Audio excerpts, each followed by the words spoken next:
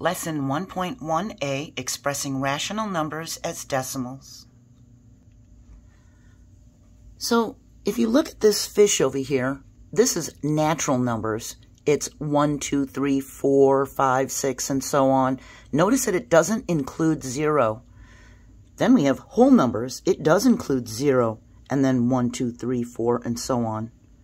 Then we have integers. Those are negative and positive whole numbers. So it's going to include all the negatives to the left of 0. It's going to include 0 and all the positive numbers to the right of 0. Then we have rational numbers. Those are fractions and decimals. And we have real numbers. Those are irrational numbers and all the other numbers.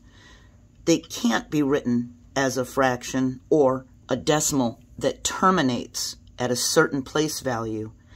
So if you look, the whole numbers include natural numbers because we can see the 1, 2, 3 right here. Integers include whole numbers and natural numbers. Rational numbers include integers, whole numbers, and natural numbers. And real numbers include all of them and the irrational numbers.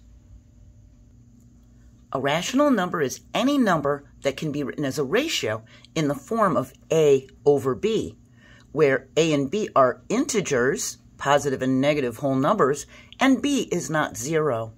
Some examples would be 5 can be written as 5 over 1 as a fraction, and 25 hundredths can be written as 1/4, or it could be written as 25 over 100. It can be written as a fraction. Every rational number can be written as a terminating decimal, such as 0.25, 25 hundredths. This has a finite number of digits. It ends at the hundredths place. A repeating decimal has a block, group, of one or more digits that repeats indefinitely. That means forever. We write a bar above the digits that repeat. For 5/12, it's equal to 0.416, and the 6 keeps repeating and repeating. So we write a bar over the top of it to show that the 6 is repeating. Using long division to write fractions as a decimal. If we have 1/2, we do 1 divided by 2. 1 divided by 2. And we divide until we get a 0 remainder. 2 can't fit into 1, so that's 0. But 2 can fit into 10. We put a decimal point, and it goes directly up in the quotient. Now we think 2 can fit into 10. Well, 2 times 5 is 10. We do 2 times 5 and subtract and get 0. We know that 1/2 is equal to 5/10. The fraction bar is a division symbol. Fractions are division equations. And because we have 0 for our remainder, it's a terminating decimal. That's it. That's as far as it goes. Now for 5/12, we do 5 divided by 12. 5 divided by 12. This is the division symbol. 12 can't fit into 5, so we're going to put a 0 here. But if we add a decimal point and a 0, we can think 12 fits into 50. That would be 4 times, because 12 times 4 is 48. We subtract and get a 2, and we add another 0. And we keep adding zeros to the right of the decimal point. When we subtract, 12 times 1 is 12. We get an 8. Then we drop another 0. 12 fits into 80 6 times. That's 12 times 6 is 72. We subtract and get an 8, drop another 0, we get 80 again. And if we do it again and put our 6 up here, we're going to get 80 again. So this 6 is going to continue repeating. We have 0.416. When we can continue to add zeros to the dividend, we just keep adding the zeros, continuing to divide. We have a repeating decimal, a non-terminating decimal. It doesn't terminate. It doesn't end. It continues on. Here we have 2 1/4. We can turn the entire mixed number into a fraction greater than 1, an improper fraction. We do 2 times 4 plus the 1 numerator. That gives us a 9, and we use the denominator 4. We have 9/4. We can do 9 divided by 4. 9 divided by 4. 4 fits into 9 2 times. 4 times 2 is 8. We subtract and get a 1. We add a decimal point and a 0, and we drop the 0 down. Now we have 10. Fits into 10 2 times. 4 times 2 is 8. We subtract and get a 2. Now it's time to drop this 0 down. We added another 0. And 4 fits into 20 5 times. 4 times 5 is 20. When we subtract, we get a 0 remainder. We know 2 1/4 is equal to 2 25/100ths. Now we can set aside the 2 and divide 1 divided by 4. We can just set this 2 aside and not think about it for a second, and then do 1 divided by 4. And we're going to get 0.25. Then we can add the 2 to the quotient. We can bring this 2 back and add it to this quotient. 2 plus 25/100ths is 2 25/100ths. This is a terminating decimal because it ends in the hundredths place. There's no repeating numbers. We divide the numerator by the denominator. The numerator becomes the dividend on the inside, and the denominator becomes the divisor on the outside. 3/8, when we do our long division, is equal to 375 thousandths, 0.375.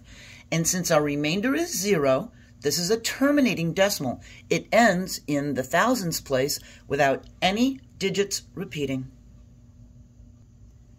In some repeating decimals, all the digits repeat. In other repeating decimals, 1 or more digits repeat.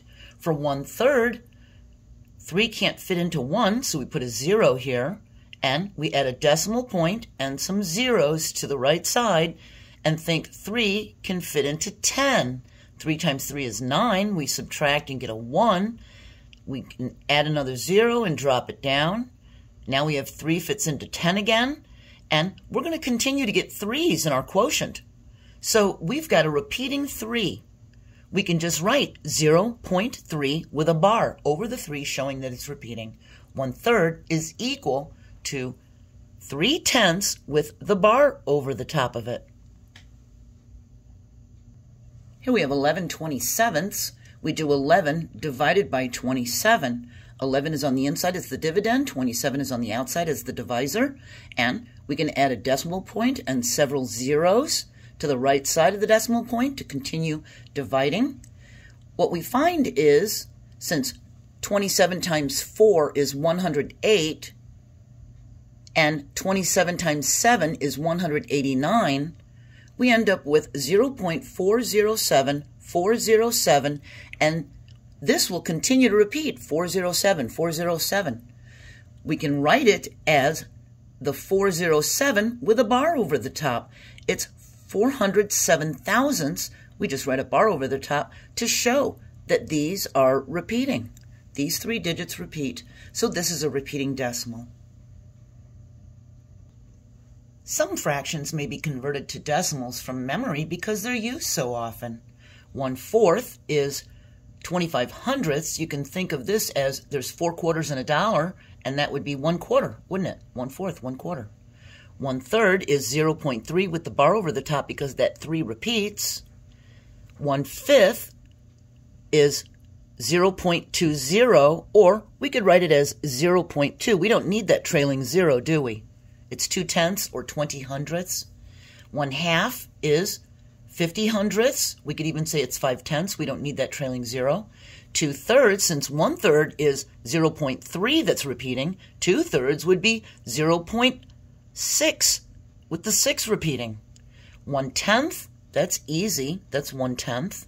3/4 would be like 3/4 of a dollar. That's 75 cents. So that would be 75/100ths. And when you're really good and your memory is really good and you've done this a lot, you're going to memorize this one. 1/8 is equal to 125 thousandths, 0.125. That's 1/8. You could very easily find 2/8, 3/8, 4/8 by multiplying this by 2, 3, 4, whatever. You could find 7/8 by multiplying 0.125 times 7. We're finished with the first part of the lesson. We're going to be moving on to the second part, 1.1b, and we're going to be expressing decimals as rational numbers. Make sure you know the difference between real numbers, rational numbers, integers, whole numbers, and natural numbers. For 8th grade, you should know these by now. And I hope you have a wonderful day and join me for the second part of the lesson. Bye.